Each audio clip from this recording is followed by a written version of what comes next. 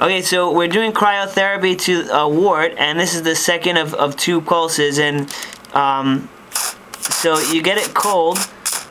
So you get it cold to where you see the lesion. You can see the whiter part is where it's, you know, which outlines the lesion. Now I count to 30. 1 Mississippi, 2 Mississippi, 3 Mississippi, 4 Mississippi, 5 Mississippi.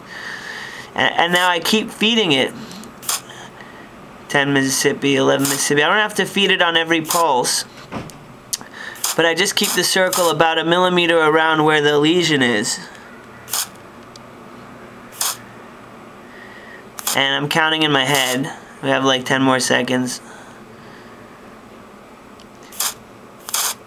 And that's basically cryotherapy. I'm holding the thing like about 1 centimeter away from the lesion, and you know, that's basically it. Okay.